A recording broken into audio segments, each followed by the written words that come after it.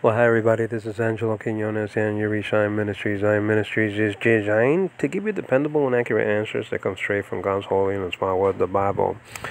And so we're coming to John 1:1 and the full Greek construction of it, and a theological look, of course. I mean, I already said that you can't miss logos and theos because of the trees, okay? And the trees is the full Greek construction. There's a lot of glory in here. The glory of logos and theos and the glory of the full Greek construction that's in these three parts, which I call progression of thoughts. And so that's it. Now we're in the part of the series that's called theos in the predicate position. So we have to understand what's a predicate. Okay, what's a theos in a predicate position and what are predicate adjectives and how to identify a predicate adjective and give that to the so-called Jehovah's Witnesses to placate or to appease the witnesses because they call Logos a God here with a small g. Okay, now I can see if they call them a God with a capital G, like they do, God throughout, their scriptures. But it's not even that. Listen, it's a God with a small g. So we can't have that. Okay, we can't trust the witnesses. Okay, magic wheat and corn. The Great Pyramid of Egypt is on par with the Bible. So the different return dates for Jesus, and it never came back. So we can't put our trust in the witnesses. No, I never was a witness, so I don't have that aspect coming into this, pool of arguments. You understand what I'm saying? And incidentally, this full Greek construction series tries to attack every single verse that has to do with us dealing with the witnesses, whether it be, John 14:28 or 1 Corinthians chapter 15, verse 28, or whatever the case may be, or John 1:3, just coming up down the road. Okay, John chapter 8, verse 58. Every argument that comes into play, that comes into the debate, that comes into the campaign we're looking at.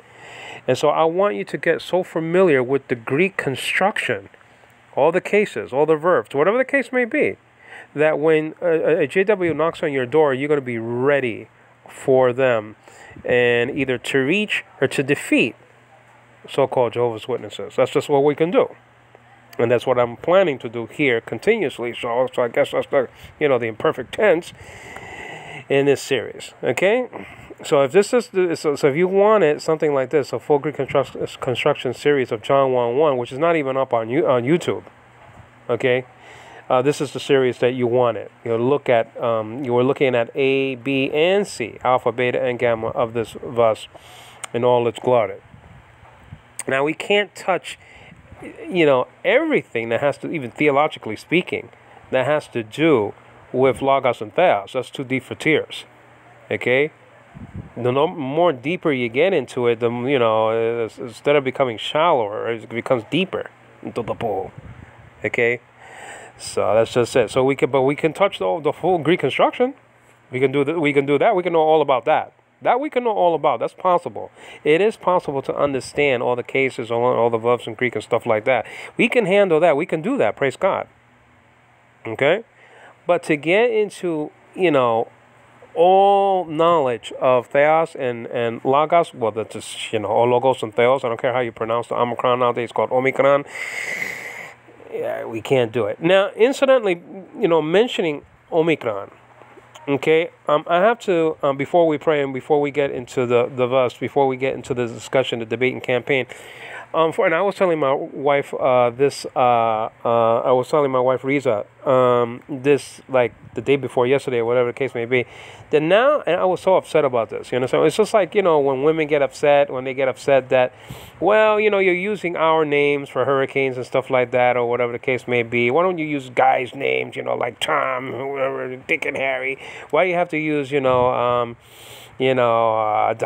or whatever the case may be for these storms? Okay. Well, I felt the same way with the Greek, because now I have to come in it, right? Imparting this information to people. Now I have to say to them, well, Delta is not a virus. Okay, that's a Greek letter. They're using Greek letter for these viruses and stuff like that now. Delta variant, Omicron variant. I mean, that's the D and the O in Greek. And so, unfortunately, I have to tell people that now. When we're discussing Omicron, and it says maybe a child or whatever the case may be, adult that has nothing to do with Greek, or does nothing, doesn't know anything about Greek at all. Oh, I know what Omicron is. That's a virus. It's not, okay? Okay, it's a Greek letter that they use as an appellation or a designation for a virus. Okay, that's a Greek letter, Omicron. Nowadays called Omicron, but in biblical Greek, we're going to see, even in this study, that is actually Omicron and not Omicron. That's modern Greek, Omicron. You understand what I'm saying? Okay, good. So let's just pray. Father, in Jesus' name, I come to you, glorifying your holy name, because it is great. You are great. You are the God of Yisrael, the God and Father of our Lord and Savior Jesus Christ, and the God of Abraham, Isaac, and Jacob, and you are our God. So we come to you boldly, confidently, with much assurance that not only are you going to see us through this discussion on John 1:1, which is very difficult to touch, Lord, without your Holy Spirit, without your hand in this series, we can do nothing or nothing. And so I ask you for the forgiveness of my sins, for the cleansing of my sins by the precious blood of Jesus, and that you would look upon us and shower your blessing upon this study. Make us bold and confident. Make us to receive everything that's here about you and about Logos, who became your son, who emptied himself and took upon himself an additional nature.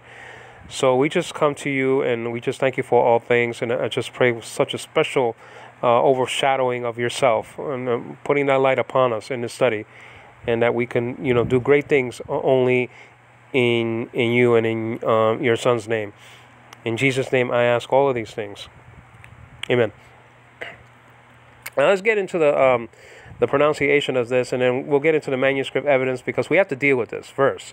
Okay, we don't have to deal with it when it gets to D or F, one of those manuscripts. We don't have to deal with it definitely we don't have to deal with it in C.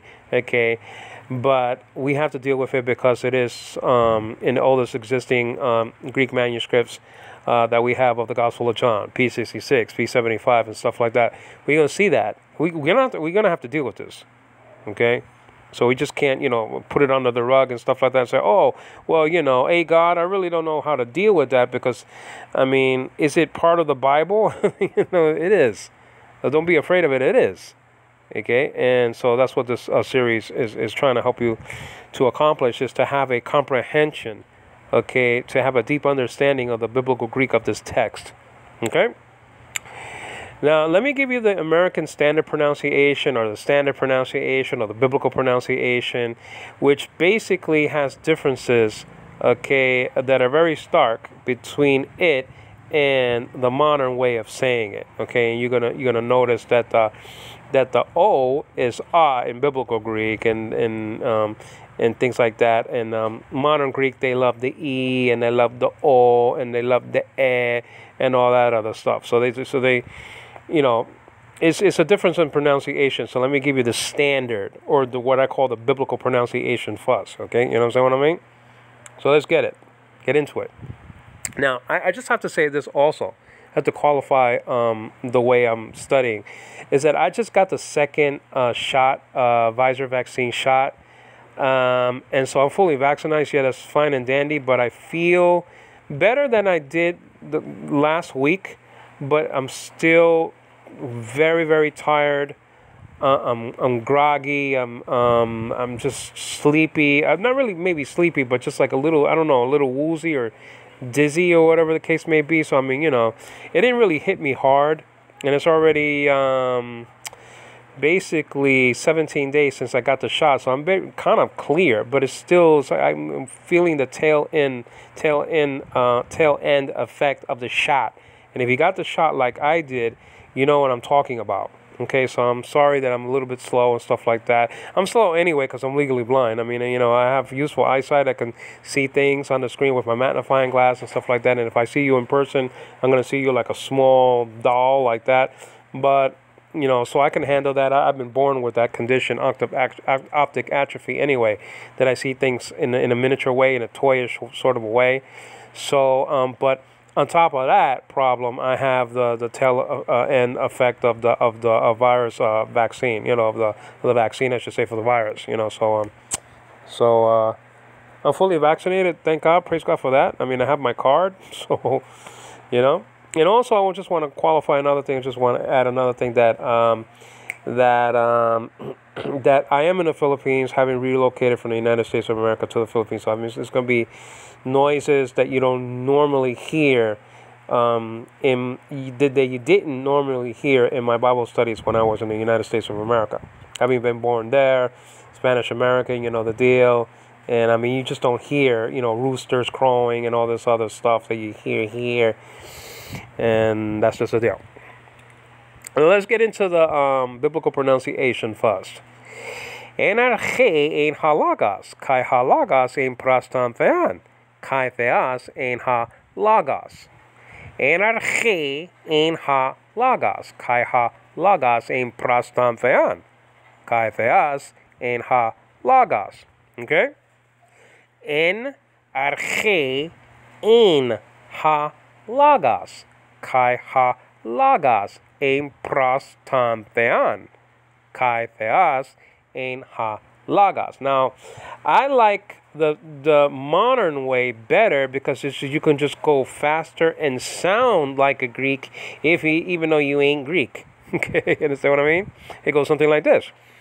En archi in o logos, ke o logos in prostontheon, ke theos in o logos. You see what I'm saying? En archi in o logos, ke o logos in prostontheon, ke theos in o logos. Now say it slower. En archi in o logos, ke o logos in prostontheon, ke theos in o logos. Okay? So you saw differences there. The ka is a ke nowadays. You understand what I'm saying? The a is an o. The a is an e. You know what I'm saying? And so that's just the deal. So they love that a, e, o sound in their way of saying it nowadays. And it's not even nowadays. I'm saying that's modern Greek. And modern Greek has been around for decades. I mean, when you say modern Greek, we're talking about modern Greek and the Manual Greek Grammar, the Greek New Testament by Dana and Mansi. So, I mean, they talked about modern Greek at that time. And that was in the 1950s, 60s, 70s, and 80s, and whatever the case may be, whatever the last edition of that great manual, which I think is the greatest manual ever done. Okay? It's just hi, hon. Hi, my love. So, that's my wife, Riza. And so, so I mean, modern Greek has been around for several years. Okay, not only now, so that's just it. But, enarchi in o logos, ke o logos in prostontheon, ke theos in o logos. Okay, in the beginning was the Word, and the Word was with God, and the Word was God. Another translation says, in the beginning was the Word, and the Word was with God, and the Word was the same as God. Yet another translation says something like this. In the beginning was the Word, and the Word was with God, and with God was, the Word was. You understand what I'm saying? Yet another translation says something like this. This is Manti's translation. You okay, hon? You looking for something? Okay, close the door, my lover. It says something like this. In the beginning was the Word, and the Word was with God, and the Word was deity. You understand what I'm saying? Deity. And that's okay, because that's what theos means. So theos, really don't care how you pronounce it. It means deity. So Julius R. Mansi, looked at that word and just gave it the proper translation. It means deity or God. Okay, so that's just it. Incidentally, the Greek letter theta, nowadays called theta, okay, means divine. It actually means divine. Now, I'm not saying that every single occurrence that when somebody has that letter embedded in their name, okay, that it means divine, like Thomas. So what? Thomas, I mean, you understand what I mean? That has, theta, nowadays called theta in it. So he's divine. No, I'm not talking about that, but I'm just saying, in an incidental way, theta, nowadays called theta, means divine. So the first letter in theos or theos means divine. That's what it means. There's a book with the meanings of each of these letters. Okay, and that means something. Like alpha means rising, and beta, nowadays called vita, means basis or foundation, and then sigma means to synchronize, and that's why probably I'm saying that's why probably the future transformative is sigma, because it means to synchronize, and it has to do with time. And getting back to this, so we saw the biblical pronunciations. Let's get into the Greek manuscripts before we get into theos in the predicate position. So we already saw that P66 and 75, okay, these papyri manuscripts, okay, P66 goes back to the 2nd century, I believe, 175 to 200 AD, okay, so that's the 2nd century, so that's just the deal. So that's the oldest existing gospel, Gospel of John that we have. It's incomplete though, but it collaborates this. I'm using it because it collaborates this thus. It substantiates it. It authenticates it. You understand what I'm saying? Sinaiticus, also known as manuscript Aleph or the 01 manuscript. I mean, it got different ways of saying it. Sinaiticus, Sinaiticus. And Vaticanus, also known as manuscript 03 or manuscript B, is a Latin letter B, like in Bible. That authenticates this.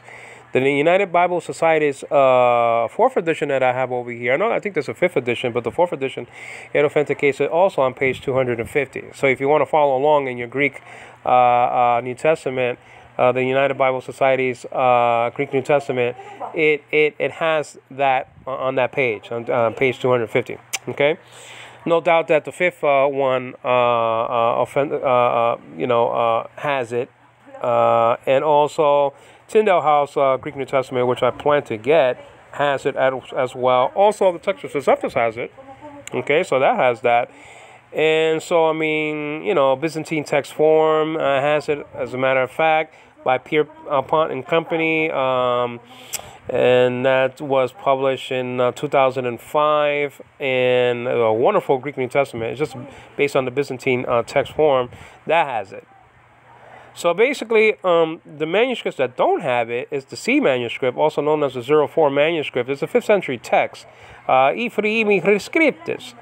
That doesn't have it. It just has the prepositional phrase and arche. After that, it has nothing else. Okay, nothing else of John 1:1a, nothing of John 1:1b and c, which I affectionately call the Caesarean section, because if you're born again, you're going to believe in the deity of Christ. If you're not born again, you're not going to believe in the full deity of Christ. That's just all there is to it. And you might not even believe, okay, in nature 2 or nature B. Okay, there's a lot of cults and sects that don't even believe in the body of Christ. He had a body, and if they don't believe that, well, they're not going to believe in the bodily resurrection of our Lord and Savior Jesus Christ. You understand what I mean? So the C manuscript doesn't have this text, and the D or F manuscript also doesn't have this full text, John 1:1. It only has John 1:1a and arche in hologos. Okay, it doesn't have anything else. So I don't have. And now you can see all of these variant readings in a volume called John. Right, I'll just have John there. You can get it at Amazon.com. New Testament Greek manuscripts, edited and arranged by Reuben Swanson and forwarded by the great Greek scholar Brusen Metzger. Okay, he forwarded the book, and and they have different books of the Bible. Probably when you get to the smaller letters of the Bible, like 1st and 2nd Peter, maybe that'll be together. I'm just guessing because I don't have those. I do have like 7 of them from all the Gospels, the Acts of the Apostles, Praxis Apostolorum, and Romans, and 1 Corinthians, and things like that in Galatians. But that's not here with me, unfortunately. That's in my brother's house. If it survived the flood. Okay, so this is part of the Bible. Now, I want to add another thing that I added before. That manuscript L, like in Larry, L, is from the 8th or 9th century. That has an extra what? Now remember in my other studies, and I have hundreds of studies of John 1:1, praise the Lord, he has the glory, not me. I have it on voice text messages for people, a wide collection of those. a mini series, full Greek construction, the mega series, which this is part of. Mega means that it's more than 15 minutes. It could be a half an hour, it could be 2 hours, it could be 3 hours, like that 1 hour, like that. That's why I call it mega. And the other one I call mini because it's only 14 or 15 minutes, The L manuscript has an extra article, ha, okay? Now, nowadays called all. The article nowadays is called all, like all Canada, the Canada, the country of Canada, And incidentally, the article for the feminine will be e, like I Turquía, that nominative form of the article that we call hey. In biblical Greek, is called e, actually. Remember I said that they love the e sound. They love the e sound, according to modern Greeks. So the L manuscript has the ha in front of theos. Okay, it has. Now remember, I already said in one of my other studies of theos in the predicate position, that predicate adjectives in Greek, okay, can be anarthrous and can be articular. We're going to look at an example of that. Okay, it's just not correct to say either in a seminary or on YouTube or whatever the case may be that predicate adjectives are anarthrous. That's not true. Okay, that's not really true. If you see, okay, an adjective and like this, like in with a to be word, Amy word, whatever the case may be. Whatever the case may be, I'm talking about whether it be in an imperfect tense or whatever, and it's anarthrous, you're probably looking at a predicate adjective. Probably. It's not that you are looking definitely at one, okay? Because you got attributive adjectives also that can be anarthrous and can, come with an article. So your clue basically is the context. Your overall clue is the context of these things, because attributive adjectives and predicate adjectives are very similar in a way that they like I said before, they can have adjectives. They can be articular, meaning that they can't have an article, and they can be anarthrous. That means no article. Okay. All right. So knowing all this and knowing, who Logos is, that he subsisted continuously, timeless, and eternally. Okay. You understand what I mean? I mean, you have to understand who Logos is, or who Logos is. I mean, you have to understand that he subsisted, that he wasn't created. We saw the best case scenarios for the witnesses, that they're not here. Okay, we already saw that. We already saw that anarche apoiasen ha theas tan lagan. It's not even near the Bible. Okay, it's not. In the beginning, God created the Logos. It's not here, and it's not even in anywhere in the 66 books of the Bible, and in more than 30,000 verses of the Bible. It's not here. In the beginning, God created the Logos. So that's out. That's out the window that he was created. Okay, you understand what I'm saying? Listen. All the scholars, basically, that I saw actually say that NRK, which appears another time in close proximity in verse 2, and in Philippians chapter 4, verse 15, etc. And, of course, in the famous one, and found and recorded in Genesis chapter 1, verse 1 in the Greek Septuagint. Septuagint comes from the Latin word Septuaginta, which means 70. That's why you have the LXX, L means 50, X means 10, and XX is another 10. As you have 72, Jewish scholars translating the Hebrew into Greek, and that's why it's called the LXX, or the 70, like that,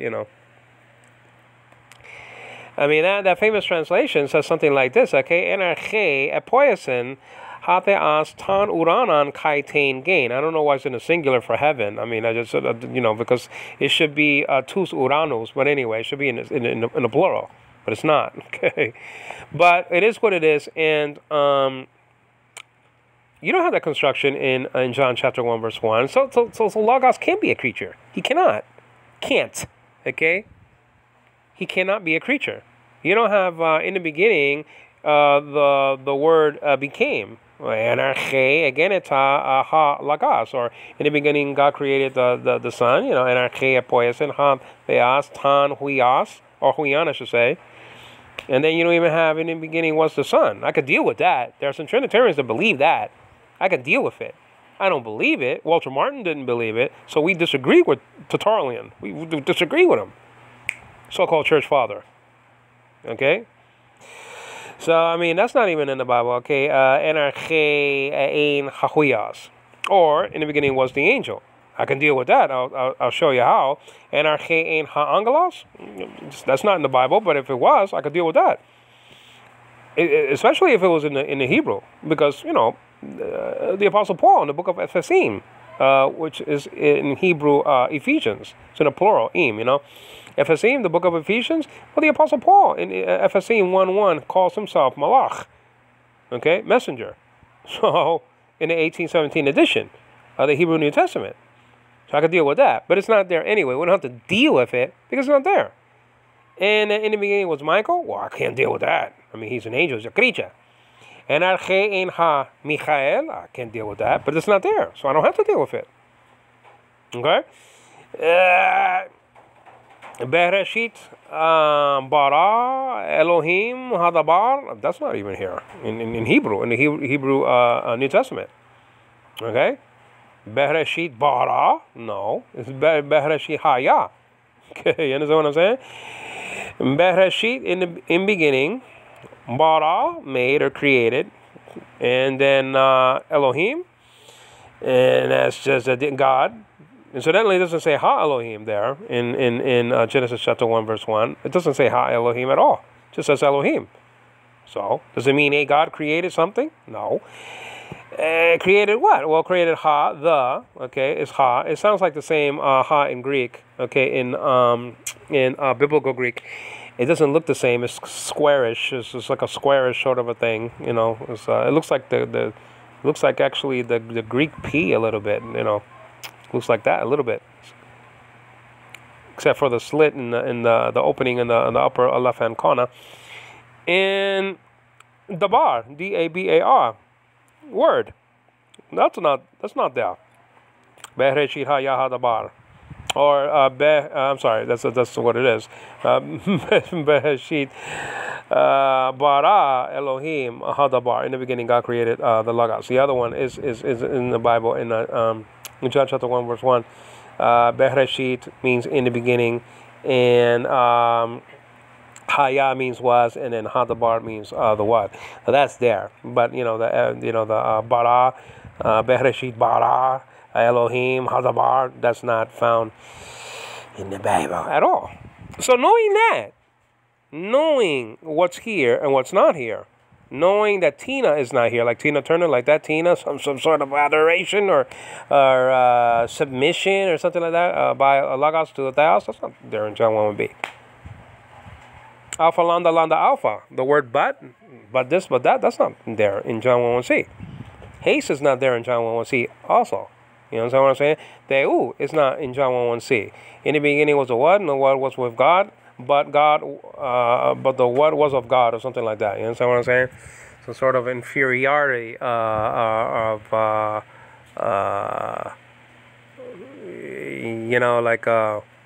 when it comes to Logos, in that sense that John made sure that you knew that Logos was created, but that he was of God before the incarnation. Well, that's not there. Okay, and don't give me, Malachi chapter 5 verse 3 or whatever the case may be, or chapter 4 or whatever, or verse 4, because I say that in Zechariah chapter 3 verse 8 that my servant the branch. That's why that's why Jesus has a God, because he is God's servant. You understand what I'm saying? So there's another verse that we use to actually defeat Jehovah's Witnesses. So knowing what's here and what's not here, then we can proceed to see about Theos in the predicate position in John 1:1c. Okay? So let's go. Let's do it. So what does the verse say? Well, that part of the verse. Well, it says, Energe ein ha logos, kai ha logos ein prostan theon, kai, and this is the part, kai theos ein ha logos. Now, we saw that theos is a predicate adjective. It's describing Logos. Okay, it's not an attributive adjective. It's not a substantival adjective. It is a predicate adjective. Okay? Now, we have to tell the witnesses that there are 10. Okay? 1, 2, 3, 4, 5, 6, 7, 8, 9, 10. Okay? Is that clear? There are 10 ways that a Greek noun can be definite without the article. Is that clear? As I make sure this is bright. My baby's waking up, Anna Devane, by the way. I love you, my love. Daddy's here. Daddy's here, my love. There are 10 different ways that a Greek noun can be definite without an article. I already showed you one in John 1:1. Arche. Now, you know the paradigm for arche. It can mean ruler or it can mean beginning. It means beginning here because it has to do with time. Okay? Is that what I'm saying? Enarche. All right, the prepositional phrase, enarche. En is the preposition. It looks like F, doesn't it? But it's N. Believe you me. That V-looking letter in Biblical Greek or modern Greek is not a V. Okay, there's no V in Biblical Greek. There is a V in modern Greek, I agree, but it's a different letter for that. That's the beta nowadays called vita. Okay, that's a B-looking letter. That's a V. So if you're looking at something that looks like a V, it's not a V in any pronunciation. It is a nu. It's called the nu. Nowadays it's called ni, but it's called a nu in Biblical Greek, and that's an N. So it's not F, it's N. Okay, you understand what I mean? So that's a preposition. A preposition is a word that shows a relationship between two words. Now, the N is showing you the relationship that logos has with arche. It's not above, over the beginning. It's not under the beginning. It's alongside the beginning. It's not whatever like that. It's he's in the beginning. Okay? In the beginning. But you know the paradigm for arche, you know, arche with the iota subscript and archein. In logos, you know the paradigm for that, you know, lagos, lagu, lago, lagan, lagoi, lagon, lagois, lagus, okay? So, incidentally, the Greek word arche is found 55 times in the Greek New Testament, and logos is found 330 times in the Greek New Testament, okay? And N is about one of 17 small Greek prepositions found and recorded in the manual grammar of the Greek New Testament by Dana and Manti. Okay? The other one is ek and, you know, hupa, meta, para, kata, pras, pra, anti. You have all these and more. You have all of these, you know, small prepositions. That takes at least one case. Some takes two, some takes three, and stuff like that. So the meaning, okay, of a preposition can vary according to what case it takes. Okay, this is taking the dative case and stuff like that. You know what I mean? All right, good. Now, theos in the predicate position. Well, let's look at some examples. Okay, of theos or not theos, but let's look at some examples of a predicate adjective, okay, in the Bible. And let's look at it with an article and without an article. Now, with an article, let's check out, okay, and then I'll use the English first. 1 Corinthians chapter 1, I believe it's verse 8, but let's just check it out, though. Okay. It could be verse 8 or 9. So let's check it out here. Incidentally, I have there Luke chapter 9, verse 29, and Matthew chapter 17, verse 2. Two different Greek words there proving that Jesus can't be a God. Is that clear? The Holy Spirit wants you to know that Jesus is not a God with a small g. Okay? Greek was speaking, listen, Luke was speaking to the Greeks. Matthew was speaking to the Jews. And the reason why Luke didn't use the same Greek word that Matthew used in verse 2 of chapter 17 for the story of the transfiguration of Jesus' face, it's because, the Greeks would have thought that such a transfiguration, according to the Greek word that Matthew used, would have been a proof that Jesus was a God. He was transforming himself into a deity or a God. Now, Luke avoids that by using a different Greek word. You understand what I'm saying? So that's interesting altogether. Now, but let's get into predicate adjectives, and so let's use the Bible for that.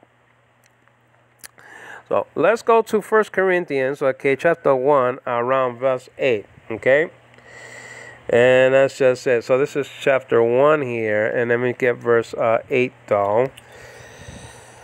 And that's just it. Well, it says over here, who will, okay, also confirm you to the end. Blameless, it says, blameless in the day of our Lord Jesus Christ. Now, this is it actually right here, verse 9. Sorry about that. God is faithful. There you go. God is faithful, through whom you were called into fellowship with his Son, Jesus Christ, our Lord. Now, what's the predicate adjective? We're going to look at it in Greek. Okay, you understand what I mean? Well, God is faithful. Let's look at that in Greek. Okay. First of all, let's get to this app over here. Okay, and let's move to Corinthians Alpha. Let's check that out. Alpha will be 1, you know, like that. Okay. Let me see here. Okay, Ephesians, and that's right here. Oh, oops, what's this? Don't tell me it's full. Can't be full. It's impossible. Okay, where did it go? That's Galatians there. That's Galatians. So it'll be right over here. This is it right here. Okay, so let's go to verse 9. That's where it is. And let's check out the Greek. And then, you know, and then I could check it out without with some training wheels, so that way you can follow along, just in case you don't know. Okay, that's what we're here for, to learn together. That's verse 8. Now, it appears actually in verse 9. Okay, there goes the word for faith here. It says, pistos hatheos, okay? And, you know, de for through, you know, di, like that. But the both are anarthers, actually. It says pistos, and then, no, well, actually, theos is articular. It has an article. Pistos hatheos. Well, what's the subject of the sentence here? Well, hatheos, theos is the subject of the sentence here. There is no verb, by the way. Now, if it was here, it would be the third person form, estin. Okay, it would be that. You understand what I'm saying? For the paradigm, be Amy, A, and Estin, I believe. I think that you know, Amy is am, like ego Amy, I am, right? And then A will be you are, right? That's second person. And then Estin will be third person, he, she, or it is. In this case, okay, it will be God is, because hatheos indicates to me that that's the subject of the sentence. Okay? But something doesn't have an article. So forget about the Greek word estin not being here. That you can put into your translation the what is. That's allowable. Okay? You can put the word is there because, I mean, that's the deal. So, I mean, if you don't have it here, you can put it in your, not only in English translation, but any kind of other language translation. You understand what I mean? So, the subject of the sentence is theos and is articular. And that's a great indicator that that is the subject of the sentence. That's not all the time the case. No pun intended. Because Hebrews chapter 1 verse 8 and Hebrews chapter 10 verse 7, you have hatheos, and in either case, and in those situations, okay, and in those texts, theos is not the subject of the sentence. We all know that. We don't want to get into the argument of Hebrews 1:8 and stuff like that. I already have a study on Hebrews 1:8, several studies. Why hatheos cannot be the subject of the sentence, and I show you why. Okay? The hatheos is showing It's a vocative, and it's actually the ha is showing special definiteness. Okay, special definiteness. Okay, different from the omega, the inflectional particle, like in 1 Timothy chapter 6 verse 20, and I believe in other passages like that, with the omega, the inflectional particle. Well, that's showing special force. Okay, that's not used in the inflectional particle. Is not used in Hebrews chapter 1 verse 8. That's just an article, because there's nothing else to show special definiteness, so the article has to be used. And the nominative article has to be used because of the construction of the noun. Okay, it's there, so you have to use ha. That's all there is to it. But getting back to this, the word for faith is spelled out Pistos. O with a graph marker. So it's actually pistos. Okay? Not pistos, but pistos. Okay? Now that means faithful. Okay? In Greek it will be pi, iota, sigma, tau, nowadays called tau, omicron, nowadays called omicron, and final sigma. Okay? So you got 1, 2, 3, 4, 5, 6 different Greek letters and 2 different syllables. 2 syllables. You understand what I mean? But that's anarthros. There's no article in front of faithful here. Why? Because it's a predicate adjective. Okay? So when you're seeing this, okay, sort of adjective, remember that we have predicate adjectives, attributive adjectives, and substantival adjectives. And so this falls under the category when you're looking at this. Perception is telling you that this is an adjective, and then you analyze it and you see what kind of adjective it is. Well, then your conclusion is that it is a predicate adjective, and that's the deal. There's the same thing going on in John 1:1c. Now, though, but the problem is, it's not so cut and dry like that all the time, that predicate adjectives, never have articles. That's not the case, okay? Sometimes it does have an article. Now, in order to do that, to show you, let's get an example where the predicate adjective can have an article. Okay, you understand what I'm saying? Well, let's get that. So let's go to Romans chapter 4, verse 8. Now, I hope I'm right on that, but let's did I say 1 Corinthians or Romans? I hope I said Romans stuff. Romans chapter 4, verse 8. So let's get there. A famous passage by the Apostle, classic passage by the Apostle Paul. You understand what I mean? So let's get there. Praxis Apostolon. You got Romans right here. I'm almost speaking Hebrew. Okay, that's that. That's it. Now, chapter 4, and in verse 8. Let's check it out. Hopefully that's there. Blessed is the man. That's all you need. It's right there. Blessed is the man whose sin the Lord will not take into account. Is that clear? We should all have this memorized, by the way. Blessed is the man. Okay, blessed is the man whose sin the Lord will not take into account. Is that clear? Let's check that out in Greek. Okay, let's check that out. Let's see. Yeah, okay, I'll pick this one. This is glorious. This is the gospel, though. The Lord, not us, that we did something for our salvation and that we rubbed out or blotted our transgressions and crimes. No, that's not Christianity. It's not, these phony baloney religions out there, that teach you that you can actually do something in your salvation. That's not Christianity at all.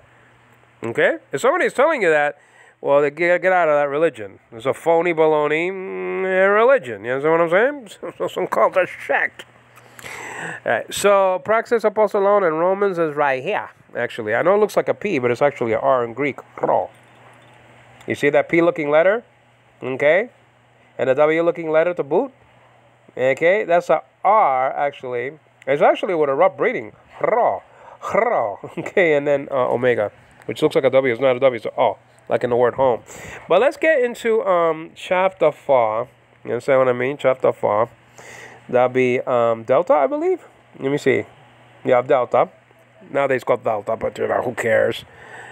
Am I recording? Because it'll be absolutely a shame if it's not recording. I mean, if sometimes it's doing that, and especially, I mean, you know, if it's a bad study, if I, you know, wasn't really, you know, led or whatever the case, then who cares? But I mean, you know, I hope this is a good study.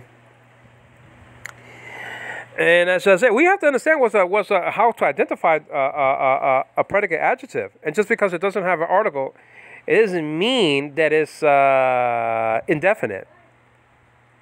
It's not enough to hear Greg Stafford, okay, in the Greg Stafford and James White debating campaign. That's not going to teach us Greek.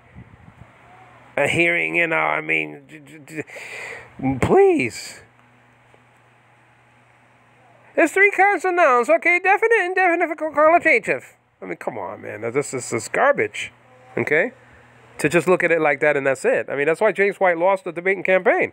Because he didn't have command of the Greek language. That's all it is, guys. All right, so that's just it. So this is chapter 4. So let's look at verse 8.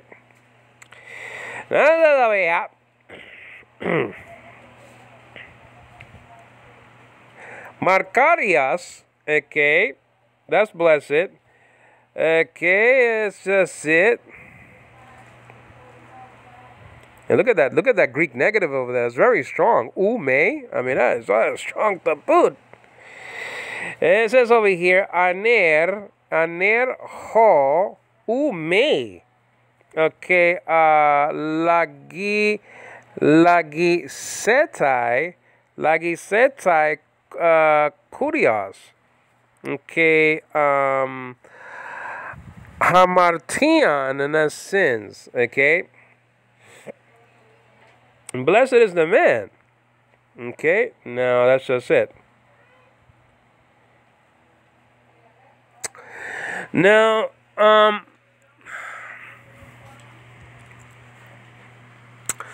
this I think is not going to be suffice for us because there's a problem here. It's anarthros. Okay. Let me look at this one because that's not going to help our situation. Okay, remember, without an article, and that's not going to help me out to give my illustration. Okay, so I'm going to have to find, okay, another manuscript. So another, you know, so this, let's see if this can do it over here. Okay, chapter 4, 1, 2, 3, 4. Because we already saw an example of an anarthros, you know, noun that's a predicate adjective, okay? But now we have to get one, you know,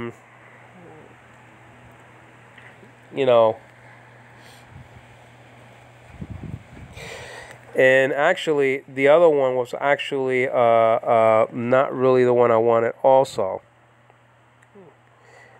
With an article, let's check this out. Let's just backtrack a little bit though, okay?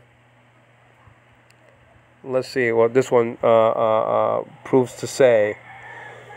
Blessed, and that's Markarias, the man, okay, aner, okay. So is not here also.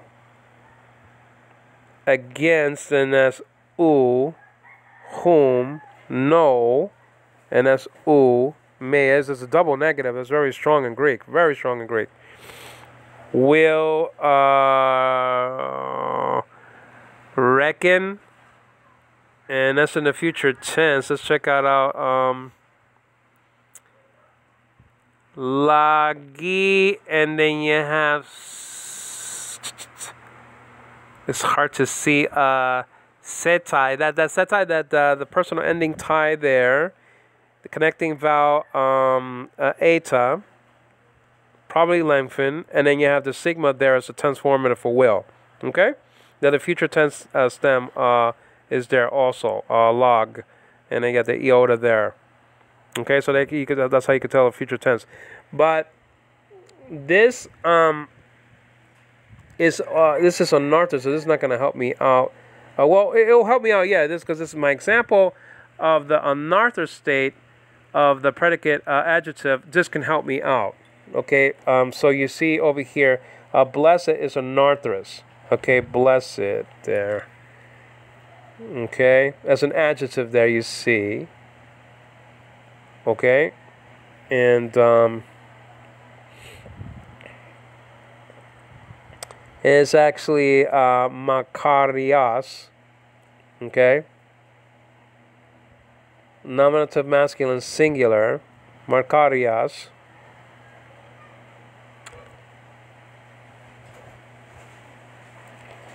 That's anarthrous, and that's the adjective. That's the predicate adjective describing, okay, the man. Okay, and so blessed is anarthrous. That's my example. But let me show you, okay, a predicate adjective with an article. Okay, that's what I wanted to do first. So sorry about that, guys. So blessed doesn't have an article, but I have to show you, and I hope this does it though. If it doesn't do it, then I'm cooked, because I don't think I have another Greek New Testament here.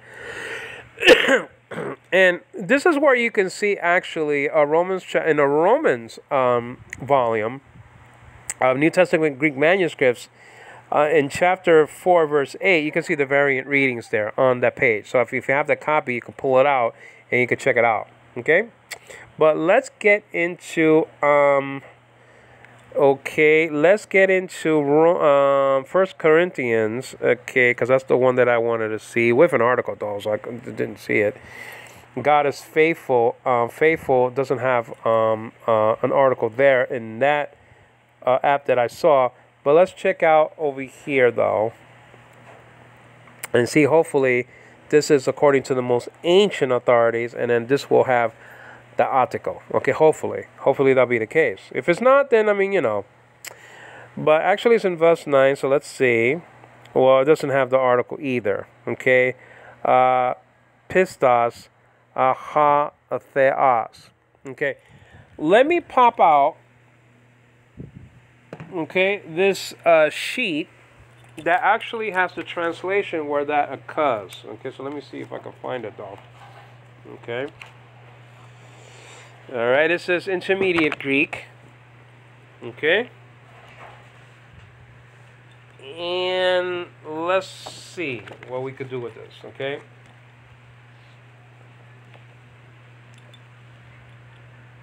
Okay, adjective section. You know what I'm saying? Predicate, it says with article. And let me see. Hopefully the translation is here. God is faithful. In 1 Corinthians chapter 1 verse 8, and he doesn't have the article here. He doesn't have the article. It says with article here. Okay, with article, but there's no article there. Okay? Now, without the article would be the example of Romans chapter, it says over here, blessed is the man, and then that's from the ESV. So maybe you can see it in the ESV also, that example. Okay? But I don't see one here. But what I'm trying to prove is that predicate adjectives can have, okay, an article, and it is possible for predicate adjectives not to have an article. Just like, okay, attributive adjectives also can be articular, and it also can be, okay, anarthrous. Okay, that's the deal here.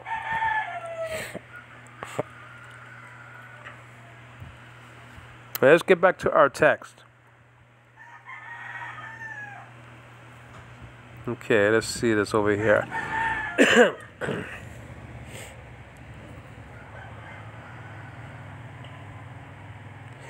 Let's look at another okay, another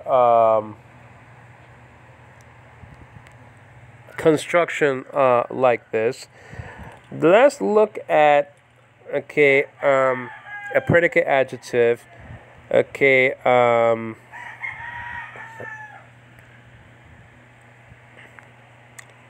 in John chapter 4 verse 24. So let's scroll down here. I like this app because it goes really, it flows, you know what I mean? It goes like that. It's really quite great. Verse 21. Okay, let's see here. Verse 24. It says something like this. It says over here, pneuma, that means spirit. Haveas. Well, the estin is not there. Okay, God is spirit. This is estin, but you can supply that in your translation. But again, this predicate adjective, okay, pneuma, is a northros. You see the construction. Now, tell the witnesses, ask the witnesses what kind of article that would be here if it was here. Ask them what kind of article would be here. You put them already in the defensive. Now, unless you know, I should say rather, the article paradigm. You have 24 articles in the paradigm for Greek, right? Biblical Greek has 24 what you call, so-called definite articles. Ha, he, ta, tu, tes, tu, to, te, to, tan, ten, tan. And those are the singulars, and the plural goes something like this. The plural outside of the paradigm. Hoi, hai, ta, ton, ton, ton, tois, tais, tois, and tus, tas, ta. Okay, those are all the 24 articles in Greek. As a matter of fact, there is no such thing as an indefinite article paradigm in biblical Greek. There is none. You find it in modern Greek, okay, anas, mia, ana, right, for the nominative singular, I believe, right? But you don't see that sort of paradigm in biblical Greek. You want to tell the witnesses that there is no article, indefinite article paradigm for biblical Greek or standard Greek or whatever you want to call it.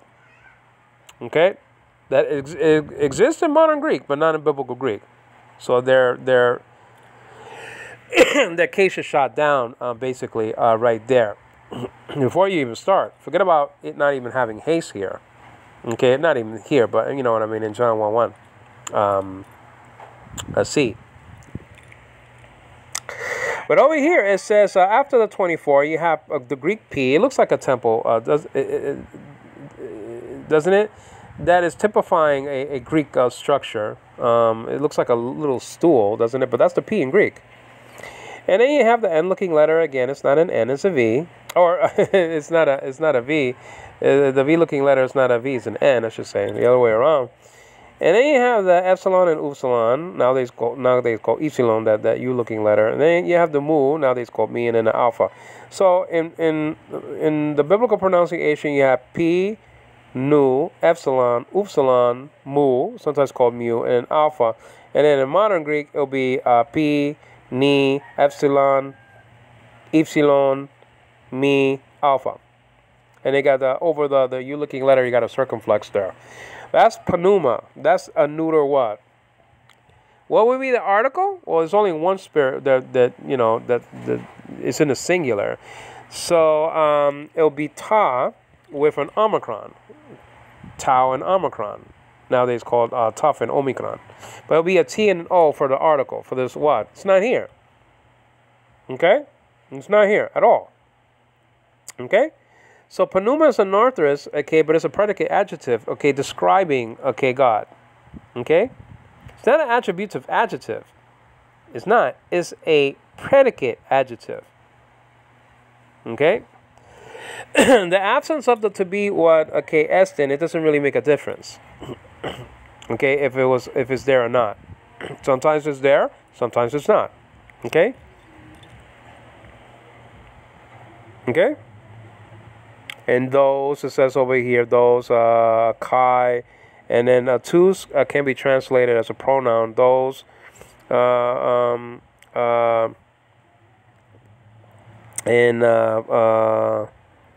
It says over here, Prasku Nuntas, worship him, Altan, in Panuma, Panuma T. Actually, Panuma T is the dative version of Panuma. Okay, that the iota can't subscribe underneath the tau, so it has to be written after the tau, right? In Panuma T. So the Panuma T is actually singular in the dative and neuter. Lexical form being Panuma. Okay, and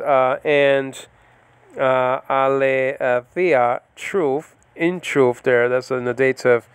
De prasku name, worship. Now, so we're seeing situations where the predicate adjective is an arthrus. Just like in Romans chapter 4, verse 8, that was an arthrus. Okay, the word for blessed, right? The predicate adjective describing man, right? Probably ish for man in the Hebrew New Testament, but it's two different, at least two different words in Hebrew for man, Adam and ish. Isha is actually a woman. This is an arthrus also. Okay? God, how the else is the subject of the sentence. And is not here, but I mean, you don't need it. Estin, But Panuma is an arthrus. But it's a predicate adjective just like the one found and recorded, okay, in John 1:1c. That's our point. That predicate adjectives, okay, can be anarthrous. And a predicate adjective doesn't need an article for it to be definite. It's already definite by nature. Okay? This one here is definite. You understand what I mean? It's already definite. Just like arche is definite. I'll prove it to you. You see, anarche, and let me get back to it very quickly before I start talking on something else.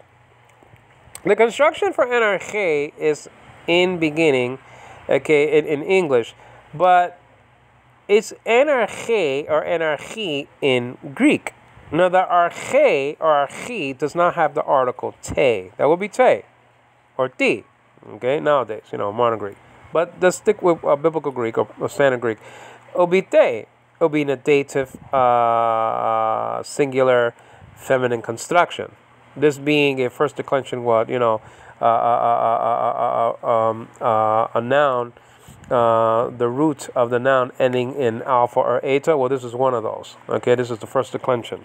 Second declension will be Greek nouns, okay, ending in an omicron. And then third declensions are, Greek nouns ending in a consonant, like kappa and all that other stuff. You understand what I'm saying? Or tau, whatever the case may be. But this arche is definite already. Okay? There are other examples of nouns that are that are not articular, that are definite. Now, the JWs looked at anarche if they were translating this text. You understand what I'm saying? I don't think they were. I think they just got their work from Johannes Greenberg, who was a witch. And they got 4 or 5 copies from the Johannes Greenberg Foundation. Why do I say that they weren't really scholars and they didn't translate the Greek or the Hebrew? Well, I mean, remember the initial Watchtower Bible, New World Translation, came out in 1950. It's just the New Testament came out. The Old Testament followed after, okay? But the New Testament was translated first, at least so they say. Now, they were taken into cut, those 5 translators, so-called, the committee, the New World Translation, and they were found to be frauds. They didn't know Hebrew, and they didn't know any Greek. Now, there was one of the five so-called scholars that lived in Greece and knew modern Greek. But actually, Walter Martin tested him out and asked him, well, what was the subject of the sentence in John 1:1? He didn't know. He didn't know it was Logos. It was ridiculous. That's ABC Greek. You mean to tell me that you're a translator from the famous committee and you don't know that Logos is the subject of the sentence? Come on. Logos is the subject of the sentence here. Logos, I mean, it's telling you that's an nominative case construction, right? And one of the uses of the nominative case is the subject nominative, right? Nominative of appellation, nominative of exclamation. I mean, all these things, right? So subject nominative. I mean, this is under the umbrella of that. You mean to tell me you don't know this is the subject of the sentence in John 1:1 A, B, and C? That's what you mean to tell me? And you mean to say that's a committee? You're trusting them with your eternal destiny, and they didn't even know what was the subject of the sentence? Oh, come on, man. It's the same thing that went on with Charles H. Russell when a cut, around 1912 or 1913. And he was suing somebody, right? And then they said, well, Mr. Russell, do you know what these are? Can you read these Greek letters? Yeah. Okay, can you show us? Okay, maybe. Can you read them? No. Oh, come on, man. It's a fraud.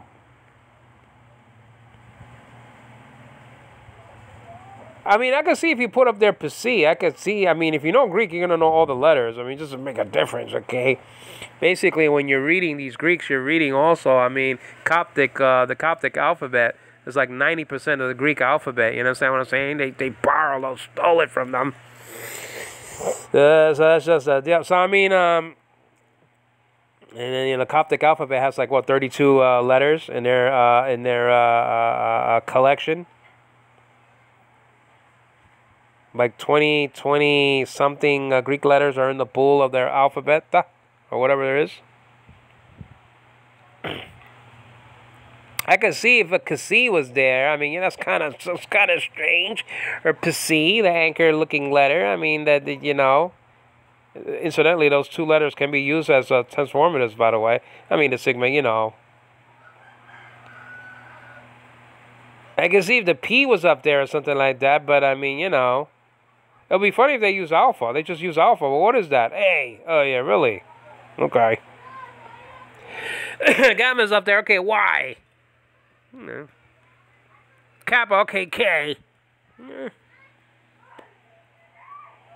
Okay, T. Tau, T. I mean, So we learned in this study that theos occurs in the predicate position, and the reverse volume control effect is true. Now, when you press a volume, okay, and I'll do it right now, and hopefully it let me see if it goes all the way like this, and volume control, okay, and I hope I'm still recording because maybe they'll turn it off, okay. I don't know if it did that though, but when the volume gets higher, it's because it went to the right, that little knob, But the reverse in Greek is true. The position of theos here in the beginning of the clause makes a very forceful indication that theos is deity. Because of the position of theos, or theos. You understand what I'm saying?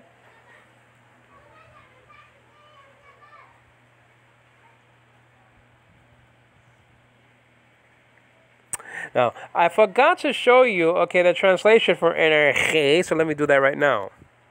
Okay, I mean, their app can be radioactive, so it might turn off the recording. So if it does, take care, guys. I mean, sometimes it just shuts off. Maybe they don't want us to record. You understand what I mean? All right, let's check it out.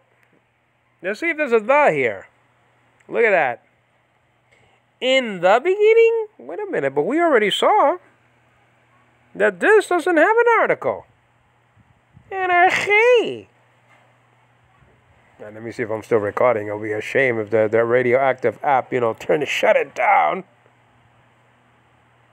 Alright, it didn't. Energie, there's no T here. There's no the. Okay, to make this so-called thing definite. Right? Well, that's what they're saying. That theos doesn't have an article, huh? So it's indefinite. So why did they put a the in front of beginning to make beginning definite, so-called? I mean, it's already definite, you know what I mean? It's already definite. But why did they make arche definite? Putting a the, beginning, a the in the beginning. They know. They should know. They knew. They said they knew that arche is one of these 10 examples that a Greek noun can be definite without an article. There I go. I sound like Steve Summers again. You know what I'm saying? Okay. Is that clear? So if they already knew that, okay, in NRK, of NRK, well, I know they know that theos is in a predicate position and it's already definite, even though it doesn't have an article. I mean, because it's a predicate adjective, you understand what I'm saying? And it doesn't need, there. Now, manuscript L, I mean, it's just gravy. I mean, we have an article that we could, put in the face of the witnesses. Taste this baby out. Manuscript L does have, okay, kai, ha, theos, and, ein, ha, logos. Already has it, though. If you're witching, whining, and complaining about theos, okay, not having an article, well, look at manuscript L, like in Larry Bird. You understand what I mean? Look at it. I have a manuscript that has, manuscript L that has theos in their particular state. I already got it. No problem with me. No skinning off my nose. I'm still retaining the little phrases, from America. You know what I'm saying? While being in the Philippines. Energie halagas, kai halagas in prostan vean, kai theos in halagas. Well, the manuscript L says something like this. Energie in halagas, kai halagas in prostan vean, kai ha theos in halagas. How about that? You know what I mean? That's what I have.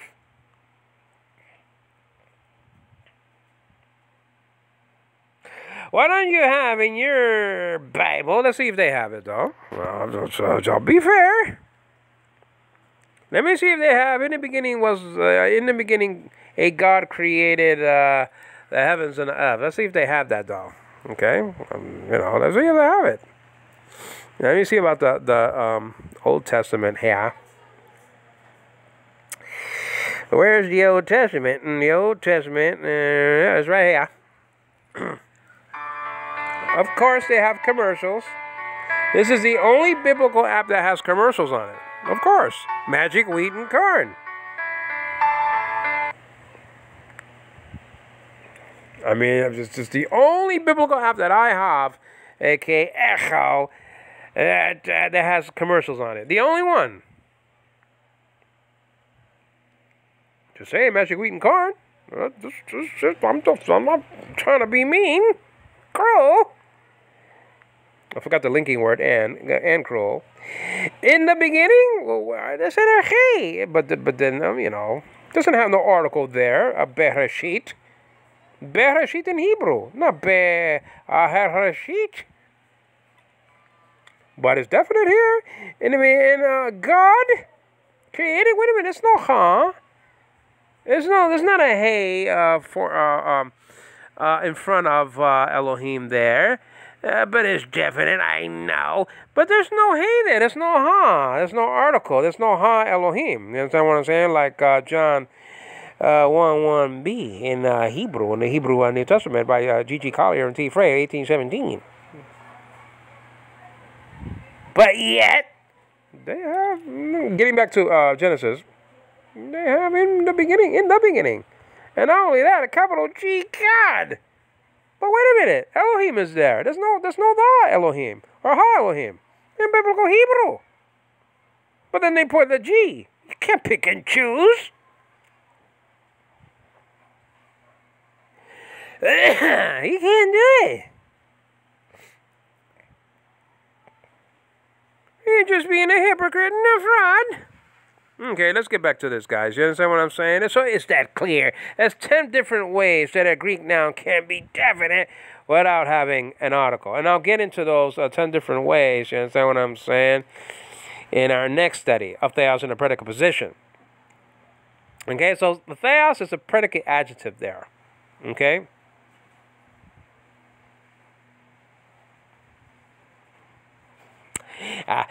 Theologically speaking, it is saying something about the nature of Logos. That it's the very same nature as the Tom Theon in John 1:1b.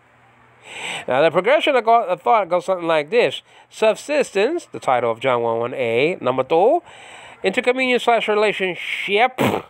Okay, so I guess that's the P. Number 3, John 1:1c. Nature/essence, and that's what's recorded here. Theos is in giving an indication of who Logos is, that he has the very same nature as the Theon that whom he was with. You understand what I mean? Because it could go something like this. Yes, he subsisted, I agree. Subsistence is the title of John 1:1a that I gave. Okay? Edokin, I mean, you know. Something like that, I mean, you know, I gave it, have to be, you know, different construction. But anyway.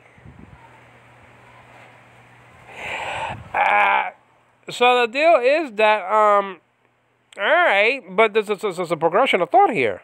What's the progression of thought? Well, I mean, not Logos only, listen, Logos didn't only continuously, timelessly, eternally subsist, but he was with another. John 1:1b. But it's not only that he was with another person and that he was different from the person whom he was with as far as nature goes, he has the same nature, and that's what the progression of thought comes into discussion in John 1:1c. Subsistence, intercommunion/relationship, and nature/essence. That the nature of Logos is just same nature as the theos whom he was with. Okay? The same, meaning they're completely equal as far as, okay, nature is concerned. So as far as essence is concerned, they're equal to each other. As far as persons is concerned, they're not equal. They're different persons. But the both of them are God. And there's only one God. So they are one according to nature and essence, but according to personhood, they're different. But what's the Holy Spirit, Ange? Well, he's writing this stuff through John. That's where he's at, and he shall not glorify himself, he shall glorify me. Says Jesus, okay, in this very gospel. So he keeps himself in the background. Correctly so. Okay? He doesn't need to speak about himself. Everybody knows who's a Trinitarian, the Holy Spirit is on equal ground. You know what I mean? Incidentally, in 1:15 of this text, okay, John chapter 1, verse 15, the apostle, or actually John, the Baptist actually says something that Jesus never said about him and the Father. Protos mu, that wasn't on the lips of Jesus when he was talking about the Father at any time. For the Father was before me, protos mu, never ran out of the lips of Jesus, I'll tell you that. It came out of the mouth of John. For he was before me, meaning Christ was before me, protos mu. Jesus never said that before. Greater? So what? In the book of Kings says that God is greater than man. So, I mean, he took himself for the traditional nature B or nature 2, and he became, greater, meaning the Father became greater than Jesus. But it doesn't mean that he existed before. Jesus never said of the Father and himself, protos mu, for the Father was before me. Never. Ever. Ever. Is that clear? Ever. Protos mu. Never left the lips of our Lord. Never. So theos in the predicate position. Okay, kai is the linking word. Theos is the predicate adjective found and recorded in John 1:1c. And after that, you got the Greek word in, which is in the imperfect tense, which means was. The Hebrew is haya. Incidentally, in Mouse's complete expository dictionary of Old and New Testament was, it needs to be revised. There's a couple of mistakes. I love Mouse. Okay. You have, Marphe being found and recorded in verse 14 of chapter 16 of Mark. It's not in verse 14, it's actually in verse 12. But anyway, Greek word Marphe being found 3 times, twice if you don't count Mark chapter 16, verse 12, But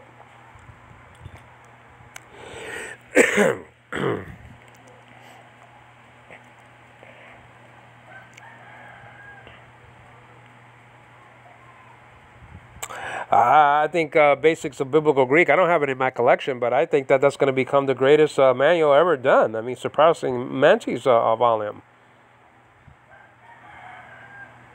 I think Manchi's is the best. Actually, the exclamations is just impeccable. And not only that, I mean, he takes great pains along with Dana to actually, showcase the Greek scholars that went before them and their works. It's very respectful.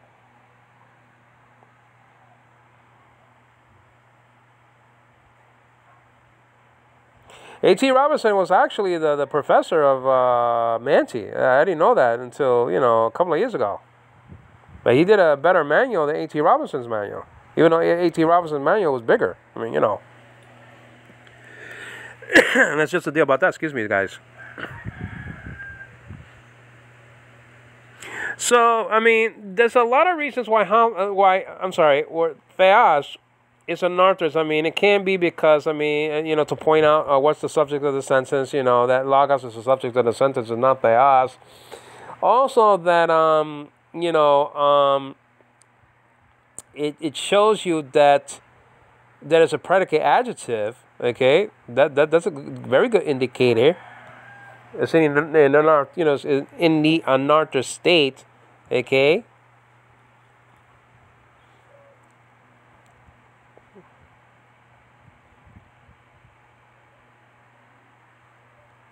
So this is not a strange thing going on, and witnesses know this. I mean, that there are 10 different ways. I mean, if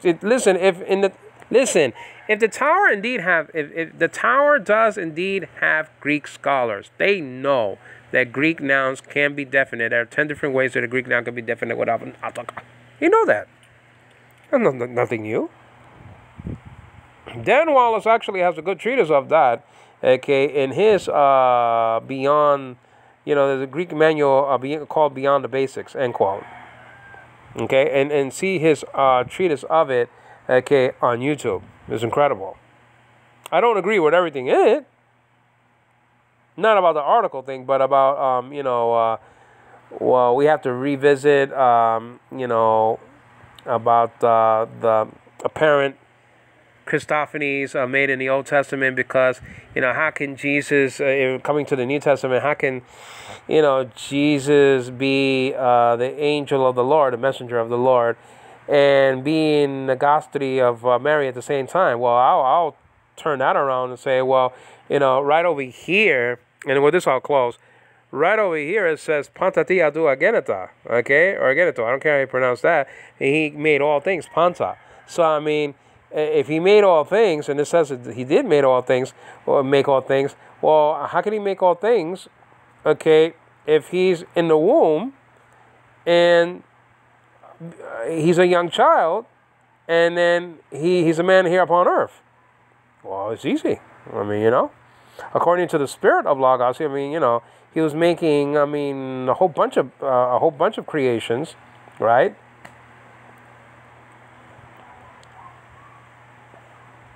At the same time, Jesus was in the womb. He was a small child, and he was doing his stuff around Earth, upon Earth. You understand what I mean? That doesn't, the creation, okay, by Logos, okay, it doesn't stop, okay, when he enters into the womb. That's limiting, okay, the omnipresence of Logos just because he became Jesus, he entered into the womb, a virgin's womb. That means that all creation stopped by Logos. Well, it says over here that Pantatia tu agenata, that God created all things through Logos. And if you're saying that's impossible, okay, well then this is not true. So that's why I don't agree everything with, we have to revisit. We don't have to revisit anything, okay, about the angel of the Lord, idea found and recorded in the Old Testament, or that, the dreams that the people had of the angel of the Lord, okay. I mean, well, we have to revisit that, because the thing is that, Jesus is in the womb, but at the same time, Joseph is receiving dreams from the angel of the Lord. Could have been to both. It could have been Jesus. Obviously, he was in the womb, but it could have been making an appearance in a dream to Joseph also. Doesn't make a difference. You're limiting, Jesus to just, being in the womb and not doing anything while he was there for 9 months. So during the 9 months, he wasn't creating anyone at all? Well, then the Pantatia tu agenata has nothing to do with Christ. Can't say all things, some things. And then you have to jump into the pool of Jehovah's Witnesses. All other things were created by him. So he can't complain about all other things, in Colossians chapter 1, verses 16 and 17. If that's indeed the case, that he was in the womb and he couldn't create anything else. He couldn't create anything, I should say. So I disagree with that, and that's the stuff that Dan Wallace said about, we have to revisit. We don't have to revisit anything. We believe that Jesus made all things in the womb and outside of the womb. He was busy creating things and people. So you mean to tell me that he wasn't creating anything when he was a baby? 9 months? But what about the Spirit of Jesus? At the same time, you're limiting the body of Christ, correctly so. You're limiting, incorrectly so, the Spirit of Jesus doing things while in the womb.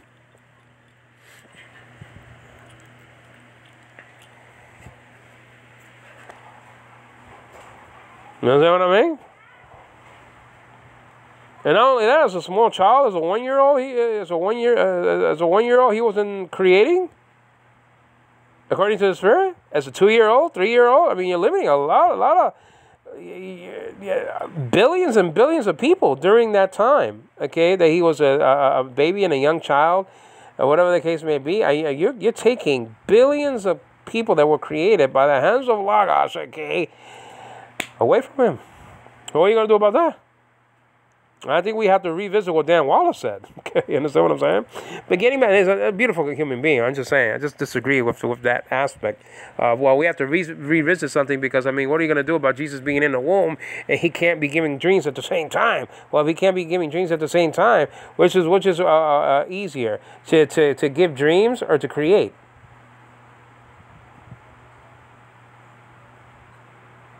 I could put a movie projector in front of somebody's face while they're sleeping, okay, and they say they can see a vision.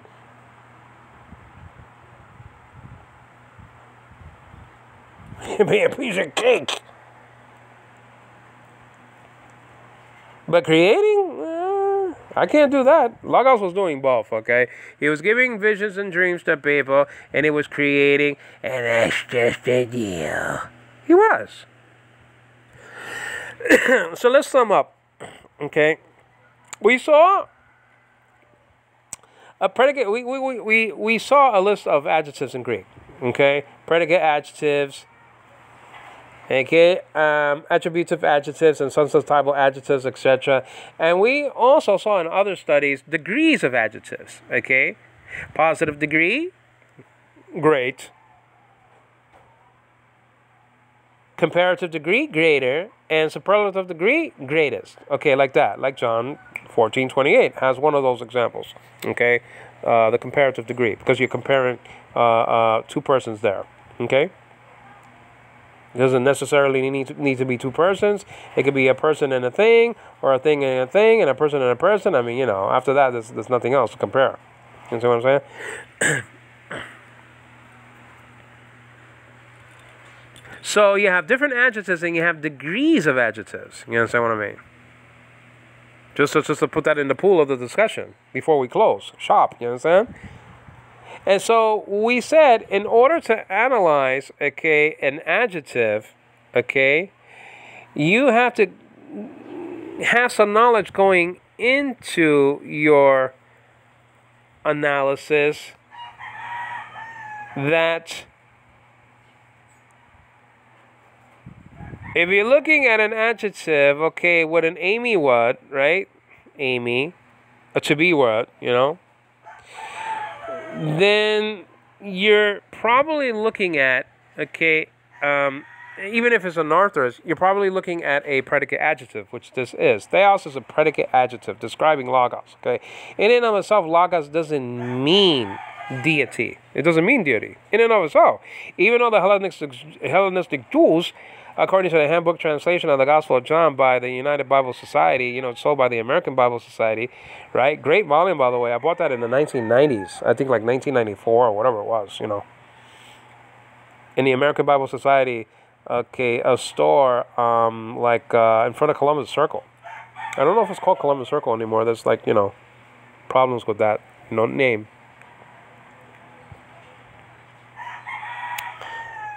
But it says it's an impeccable volume. And I actually have this as a convertible. A equals B. Okay? A equals B. Some people have this as a convertible. Okay? God was the Word, or the Word was God. I mean, Manti disagreed with that, though, in his interview with him and Walter Martin, and that's on YouTube, by the way. I'm gonna get it up there, Lord willing, but the whole thing together, not parts. You know, like part A and part 1, part 2, like that. You know, and I'm gonna have more graphics, and then I'll have the both of them sitting side by side on the table. You know, I already worked that out. You know, that'll be cool. And it's going to be my version is amplified, though. Okay, so their version no doubt came from the Christian Research Institute cassette, which I had, and I left it in New York, and but in my files I amplified it, I cleaned it up, and then I raised up the volume tremendously. So my version is going to be more stronger, you know, no pun intended, because it's talking about theos, the force of theos, you know, the strength of the force of it is showing, you know, who logos really is. You know, there's a predicate adjective. There's no doubt about that. And predicate adjectives sometimes are an author. That's just all there is to it, though. So theos is telling you, okay, meaning the word theos here, when you're looking at theos, you're trained to understand that theos, okay, theos is an arthrus, and in that kind of adjective, okay, you're probably looking at a predicate adjective, and it's still definite anyway.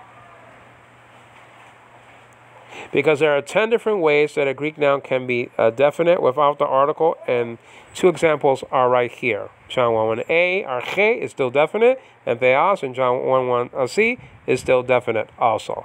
Okay, so we learned that. And we learned, you know, incidentally, the paradigm of arche, archein, right? We saw that. We saw the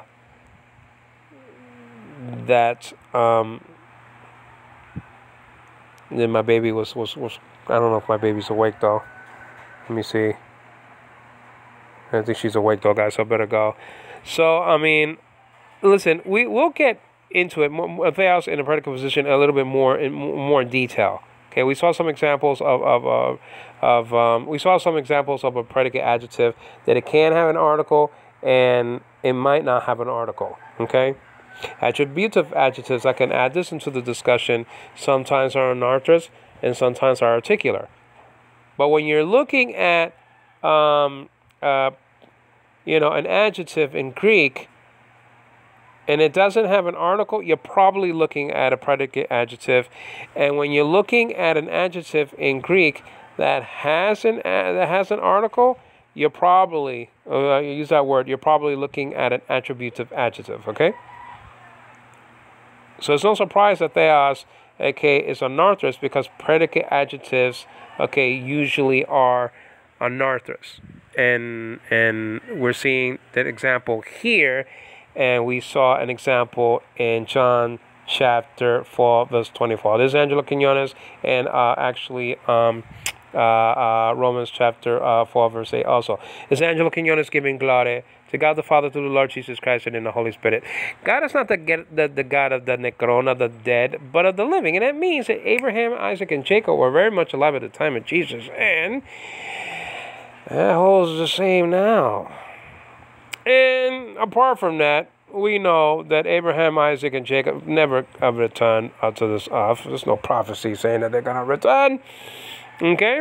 But Joseph Franklin Rutherford actually took advantage of the witnesses saying that Abraham, Isaac, and Jacob were going to return. He said that nasty thing in the volume entitled Millions Now Living Will Never Die, end quote, and they're all dead. Almost, okay? And if they're not, they're hanging by a thread. I'll tell you that right now. That's why you can't trust the witnesses in their interpretation of this text. Made so many mistakes. Not even funny. Nobody was going to go to the moon in 1943. They made their prophecy. 24 people went to the moon. It's ridiculous. You know, one small step for man, one giant leap for mankind. You have people playing golf on the moon, guys. I take it back as an aorist tense. Actually, they played golf on the moon. I mean, they were making shots, just like Tiger Woods and Jack Nicklaus, guys. And he said, had the call to say that nobody was going to go to the moon, and 24 people did, including the $6 million man. It makes it 25, but I love that show, so I had to add him in. The great period of Pyramid of Egypt is on par with the Bible? Really? Rutherford disagreed with that. Jesus was going to return? 1914, 1925, 1941, 1975, 1988. It's like a football game. My baby is laughing. It's so funny.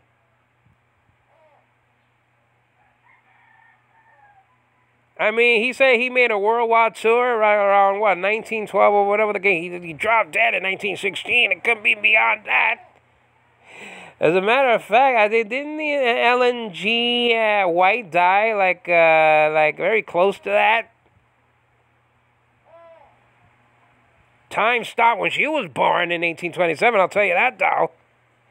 Denying the Trinity and saying, oops, I shouldn't have said that.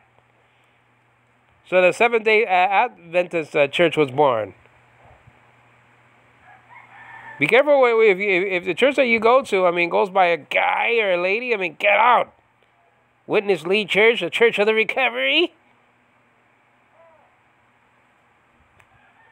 A worldwide tour. I mean, he said he made a worldwide tour. It's like Gilligan's Island. It's like it's like Ginger and Marianne, guys.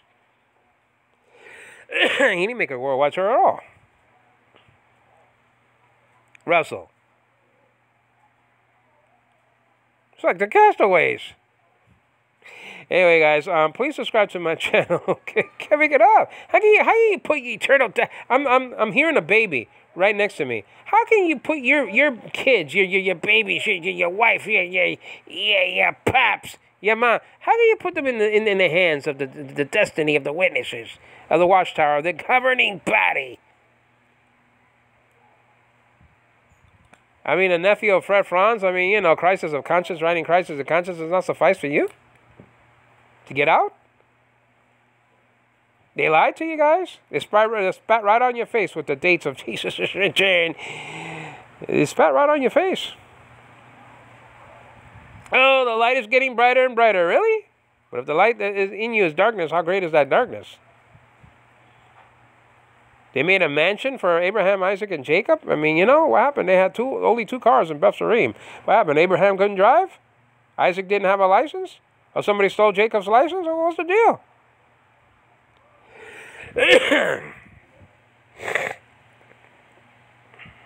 It chokes me up. Is Angelo Quinones. I mean, I almost said my Greek sort of counterpart, Angelos, Okay. This is the deal. Malach, actually in Hebrew. But anyway, leave a comment on my channel, guys, on this video, and see if you could give me some ideas for new verses and stuff like that, and new Greek constructions, maybe some verses that I'm not looking at, that I'm forgetting, that comes into play when we're dealing with the witnesses, and give me a thumbs up. That'll help the channel, the circulation of the channel. The likes will really help it. And also subscribe to my channel if you're not subscribed already, guys. Okay. So with that, we'll continue. We'll continue to look at the house in the predicate position. And this is like the fourth study or the third study, and that will be coming on my next show in this channel. And take care.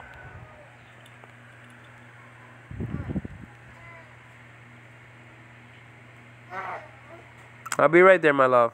Bye, guys. Take care. God bless.